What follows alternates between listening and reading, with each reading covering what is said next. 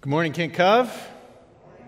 It's good to be with you this morning. Our text this morning comes from 1 Thessalonians chapter 5, verses 16 to 18, which read like this.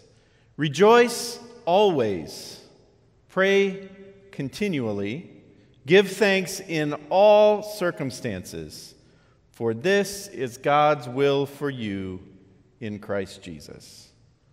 Join me in prayer. Bless us this day, O Lord, with vision. May this place be a sacred place, a telling space, where heaven and earth meet. Amen. Well, we are in our second week of talking about practices, and we're going to be looking over the next several weeks at different spiritual practices that help us tune in and pay attention to our spiritual life. It struck me as I was thinking about this that we as people, regardless of what we do, whether no matter what discipline that perhaps we practice, what art or sport or field of study or profession that we kind of exist in or do, whether for work or for fun, whatever it might be, that every one of these things requires us to first learn the fundamentals, right? If you play a sport, the first thing you have to do in that sport is learn the fundamental skills of that sport. If you are a musician, the first thing you have to do is learn the fundamentals of music. And so you practice scales, which are boring and excruciating. But the more you practice them and master them, the more it shows up later as you explore that art. As I was thinking about this, it strikes me that when an art form or whether it's in an art form or in a profession or whatever, when there's some new development or someone breaks into completely new territory, that this almost always is done by a person who learned the fundamentals.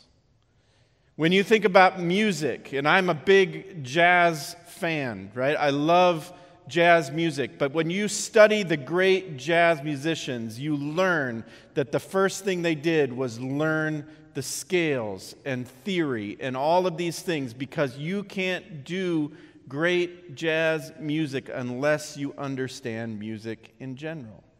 When you watch a great athlete and you see them perform in a way that is, above and beyond those who are on the field or court with them, you recognize someone who spent hours and hours learning the fundamentals of that sport. If you are into, computers or whatever, and there's somebody that just breaks into new territory in coding or, whatever it might be, this is someone who understands in a fundamental way what it takes to make that work, right? That's how things work. I was reminded of one of my favorite American authors, Norman Maclean, who wrote primarily short stories, taught at the University of Chicago. You may have heard of one of his short stories called A River Runs Through It. And in the movie adaptation of this short story, the narrator, who is Norman himself, said this. Norman was a preacher's kid, and he said, "As a Presbyterian, my father believed that man by nature was a damn mess, and that only by picking up God's rhythms were we able to regain power and beauty. To him, all good things, trout as well as eternal salvation, come by grace, and grace comes by art, and art does not come easy." I love that image because I think it says something to us about our spiritual lives. You see, the reality is that as we practice our faith, that we have to learn fundamentals, and we have to learn kind of the simple steps that help us to move in faith. And as I thought about it, I feel like these verses that we read this morning provided some of the rhythms that Norman McLean was talking about, God's rhythms of joy, prayer, and gratitude. Rejoice always, pray continually, give thanks in all circumstances, for this is God's will for you in Christ Jesus. Now, there are three hard things about this text. Rejoice always, pray continually, and give thanks in all circumstances. Right? I mean, I don't think it's a mistake that Paul says these things. He doesn't say these things because, oh, well, that's easy for us to do. No, he reminds us precisely because these are fundamentals that we have to practice over and over until we get that rhythm in our life and we begin to experience God's presence through them. So I want to look for just a few minutes at each of these and then talk about some ways that we can maybe incorporate them in our lives. Rejoice always. Well, how does one do that? As Peter mentioned, life is hard, right? I mean, we go through seasons in life where to think about rejoicing always, quite frankly, there are seasons when that can leave a bitter taste in your mouth, right? Because life is just crushing you, and it's so hard. So how can we do that? Well, I think a couple of things about that. The first is that it's important for us, context-wise, to recognize who it was that Paul wrote these words to. Who was Paul telling to rejoice always? Well, he was writing to the church in Thessalonica. And if you go all the way back to the beginning of this letter, well, not all the way back, it's only 5 chapters, right? But when you go back to chapter 1, right at the beginning of this letter, Paul says this to his brothers and sisters at Thessalonica. He says, "You became imitators of us and of the Lord, for you welcomed the message in the midst of severe suffering with the joy given by the Holy Spirit." So who was Paul writing to? Paul was writing to a church that had suffered great persecution. And they were in the midst of really difficult times when Paul came to them and preached the gospel to them, and they received the gospel with the joy given by the Holy Spirit. You see, the root word of this command to rejoice always is the word that in English means gift. And what is one of the most basic elements or rhythms of understanding the spiritual life, it is understanding that all is gift. Everything that we have, everything that we are, comes from God. Even the very breath in our lungs belongs to God. It was given to us as a gift. And so then, even in the midst of difficult circumstances, we can work, and I understand it requires work sometimes, to recognize and rejoice and give thanks for that gift, for the gift of life itself. Rejoice always. This gift of joy. A couple of things to understand. Joy is not conditional. Joy is not happy feelings. Joy is the deep-seated hope that comes from experiencing and trusting the goodness of God. It's not happy, clappy, oh, everything's going to be all right, precious moments kind of faith. This is the kind of faith that takes root in the dark times. This is the kind of faith that takes root in the midst of brokenness and pain and betrayal and all of the things that life throws our way. We have joy because we recognize that even in the midst of that, God is good. Now, part of understanding that we'll come back to in a few minutes. But the reality is that the beginning of the spiritual life, the beginning of the ability to practice that rhythm of rejoicing always, is recognizing that everything is gift.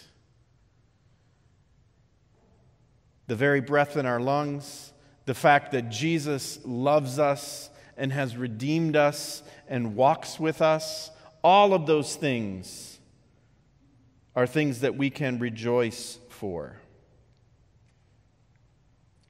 The next difficult challenge is to pray continually.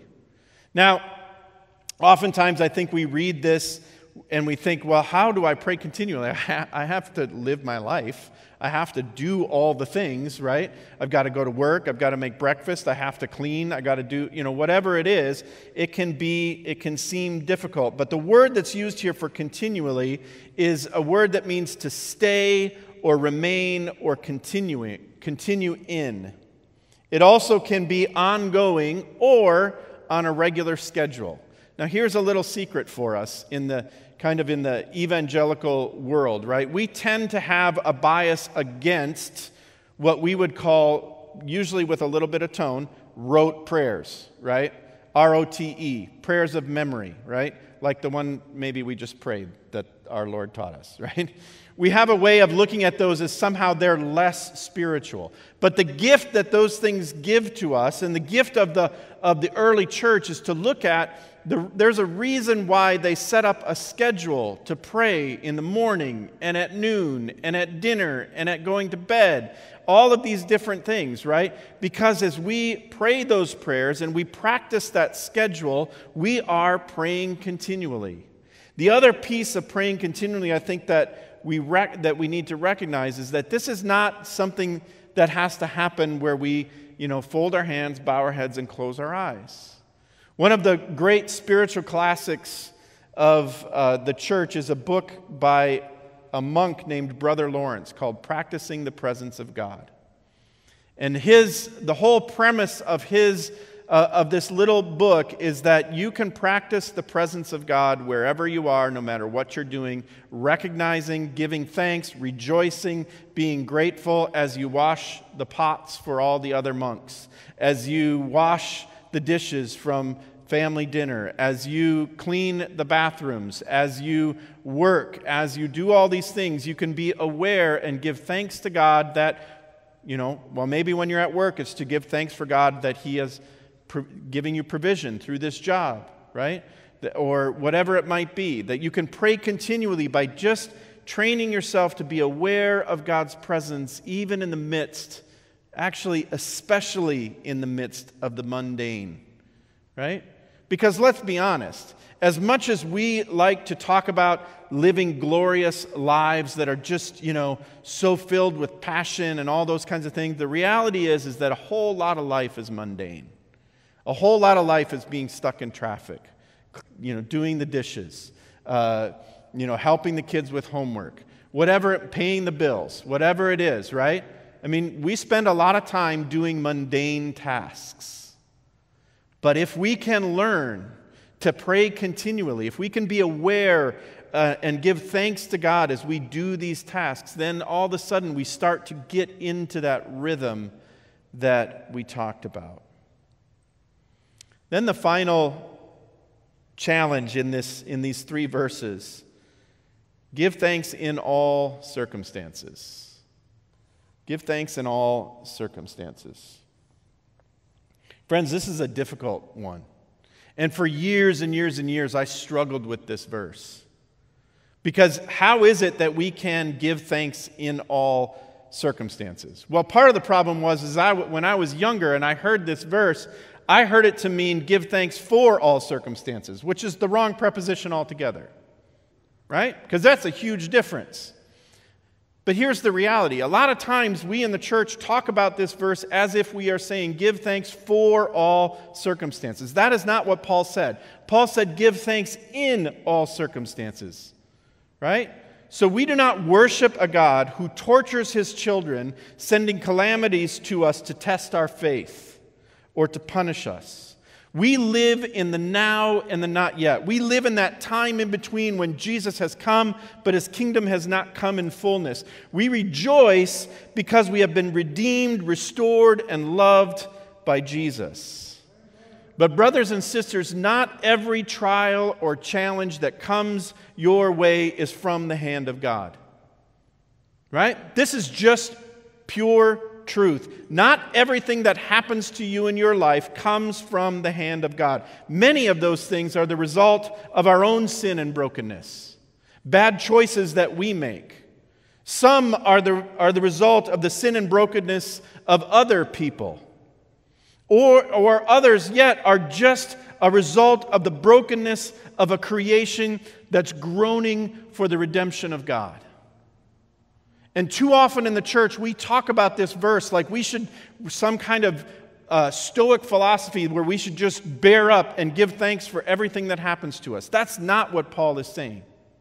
What Paul is saying is that we are to intentionally give thanks in the midst of those things.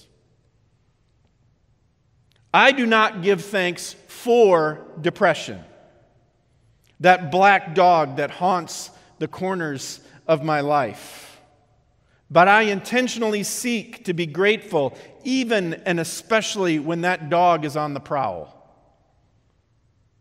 I do not give thanks for the times in my life where I've been uncertain about where God is taking me and what's happening in in my ministry and all of those things. But I seek to be grateful in the midst of that circumstance. Because I recognize that none of those things are necessarily from the hand of God, but God is with me in those circumstances. And so then I can give thanks in the midst of them. Friends, what I'm trying to get at here, what I'm trying to say, is that gratitude is fundamental to the spiritual life. Gratitude is fundamental to the spiritual life. If we are going to rejoice always, pray continually, and give thanks in all circumstances, the very first step that we have to do to learn that is to learn gratitude. To recognize those places where God shows up. Now, I want to suggest this morning that there are two ways. These are just two simple ways to be grateful. This isn't the summation of all gratitude practices, but these are two that I find helpful. The first is to try to remember that God is for us. Now, notice how I said that. Try to remember that God is for us. I do not speak to you as one who's never walked through the desert where I wonder where God is and why He's not showing up in my life. I know what it's like to be in that place. I know what it's like to live life in the midst of uncertainty and not knowing what's going to happen next. How are we going to make it? Right?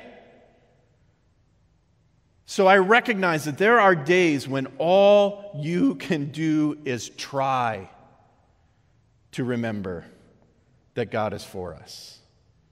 Because there are certainly days when I've wondered where in the world He is. And that's okay. Because guess what? God is big enough to handle it. Right? So we can recognize that the best we can do sometimes is to simply try. Listen to these words from Dorothy Sayers. She said this: for whatever reason God chose to make man as he is, limited and suffering and subject to sorrows and death, He had the honesty and courage to take His own medicine. Whatever game He is playing with His creation, He has kept His own rules and played fair. He can exact nothing from man that He has not exacted from Himself. He has Himself gone through the whole human experience, from the trivial irritations of family life and the cramping restrictions of hard work and lack of money, to the worst horrors of pain and humiliation, defeat, despair, and death. When He was a man, He played the man. He was born in poverty and died in disgrace and thought it well worthwhile. In other words, God is with us. You see, friends, that's good news for us. The only way that we can rejoice always, pray continually, and give thanks in all circumstances is to recognize that God is with us every step of the way, even and especially when we don't feel like He's there at all. God is after our redemption and transformation. He walks with us in the midst of it all. He doesn't leave us on our own, but He walks with us.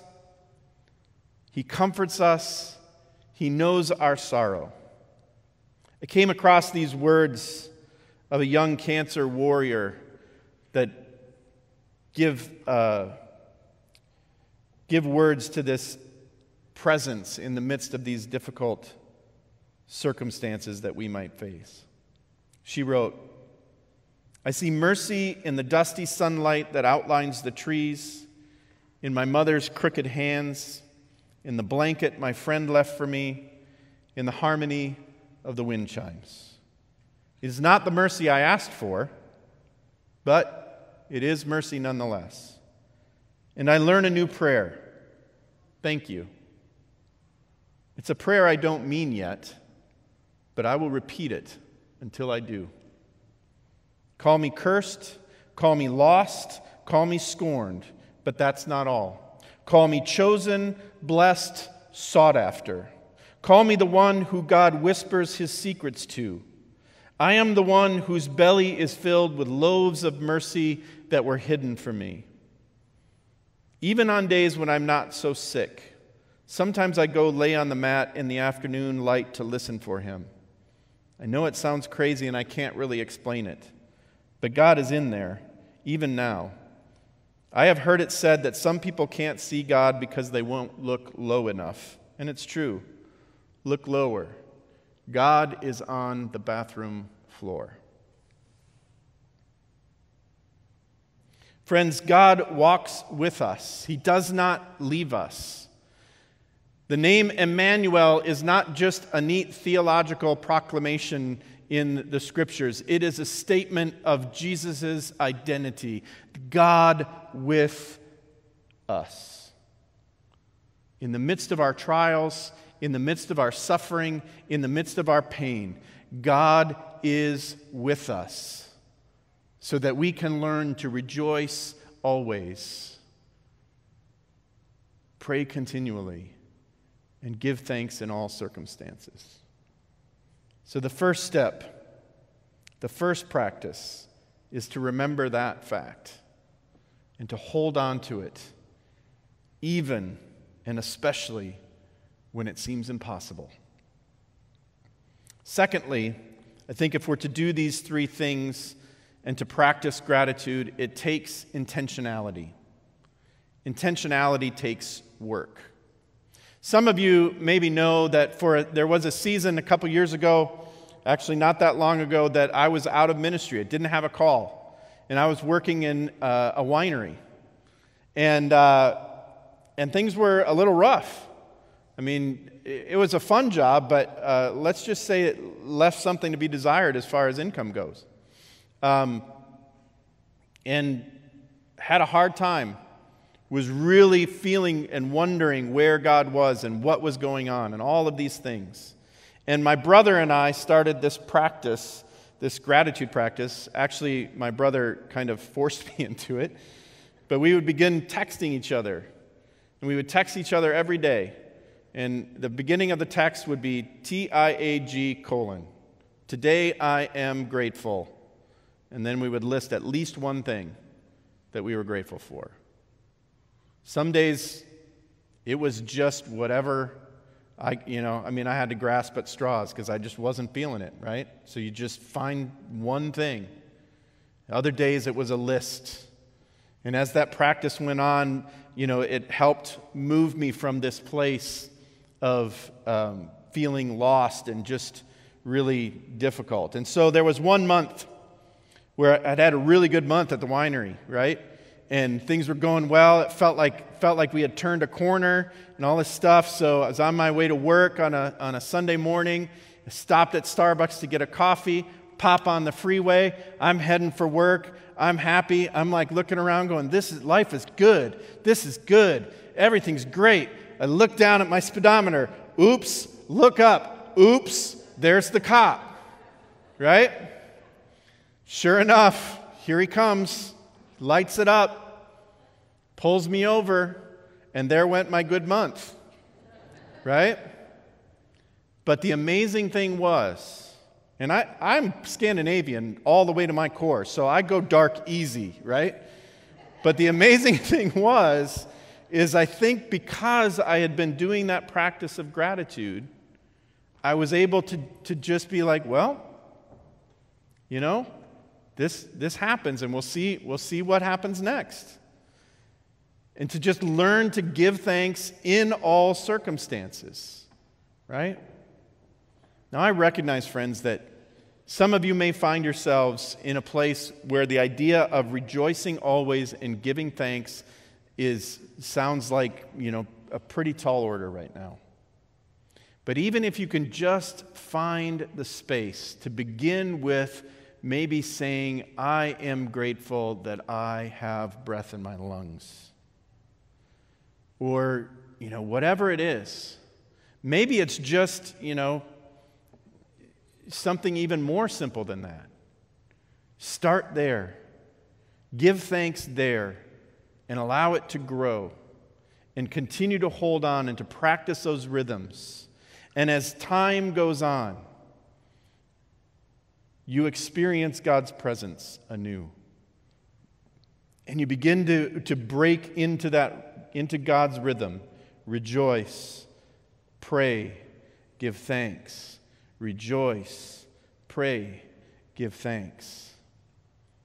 And eventually, that joy begins to heal those deep places.